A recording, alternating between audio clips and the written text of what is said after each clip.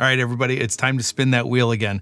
My name's Peter Fasciano. You're watching Whiskey is a Journey, and this segment is called a Sip It or Skip It. If you guys are not familiar with this, I have all of my whiskeys randomized on my phone. Spin the wheel, pull it off the shelf, do a quick review, and let you guys know if I'm going to continue sipping on the bottle and replace it when it's gone, or if I'm going to continue sipping on it until the bottle's gone and then skip it and move on to something else. If all that sounds good, like, subscribe, share, comment down below, do all those things that YouTubers want you to do, and let's go ahead and spin the wheel and see what we're doing today.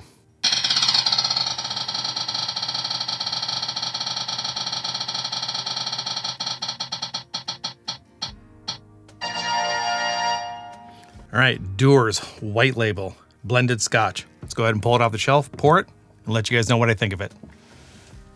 All right, really quick, a little bit of history with Dewar's White Label with me. Well, not necessarily me, but with my family. This is what my aunt, my uncle, my mother, this is what they drank while they were in their 30s, 40s, 50s. So let's go ahead and pour it. Let you guys know if this is an old person's drink. Don't say that I said that. Don't tell them that I said that. Or if this is just a overlooked, good, solid, blended Scotch.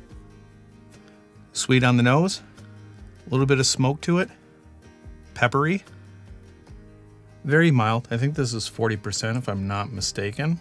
40% ABV. This has gold and prize, 500 medals. John Dewar's and Sons. All the information for the whiskey is right here, along with my Sip It and Skip It. On the second nosing, everything's still there, very light on the nose. Let's get that first sip down the hatch, see what we're dealing with. That's very mild, very sweet, a touch of spice, not a very long finish. I don't have the presence of smoke like I do on the nose. Dare I say, not a bad starter blended Scotch. I don't think the nose comes across on the palate. Just in case, let's get that second sip down and see what we're dealing with again for a second time. Yeah, just very pleasant. Not anything outstanding, but it's difficult to pick this apart and find something that's not really favorable. But again, it's also not very robust. The finish isn't very long. It's just a very average Scotch.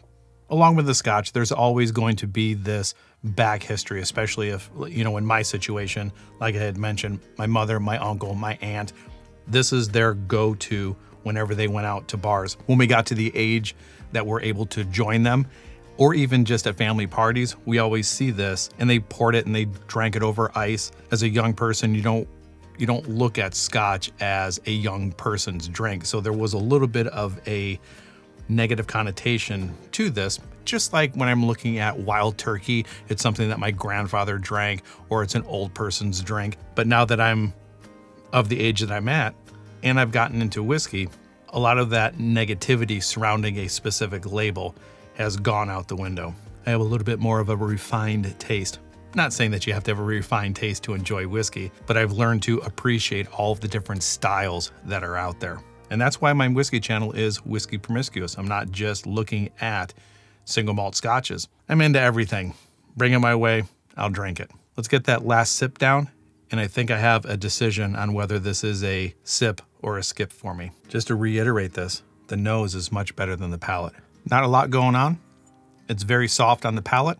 This is coming in at $18.99 in Phoenix, Arizona. Because of the price, because of how soft it is, this is going to be a sip for me. It's definitely going to take me quite a while to get through this bottle, so I'm not worried about replacing it. It's widely available. It's very inexpensive. It has enough flavor maybe to get somebody into the idea of a blended Scotch. Definitely not gonna break the bank. You might wanna throw it into a mixer, have it on ice. It's one of those easy sippers that you're not gonna be disappointed in. And to use that term, a starter whiskey, this might be one that you're looking at. But again, everybody's palate is different. Everybody's coming into the Scotch or the whiskey world in a different position. So I encourage you, try anything and everything. If it's in front of you, try it. You're gonna start to develop your palate, figure out what you like, what you don't like, figure out your preferences, and then just go from there. All right, before I get out of here, let me know in the comments down below what you guys think of Dewar's White Label. Do you think it is a good starter Scotch? Would you sip it? Would you skip it? Let me know. And I guess with all that being said, enjoy your journey. We'll see you guys next time. Bye.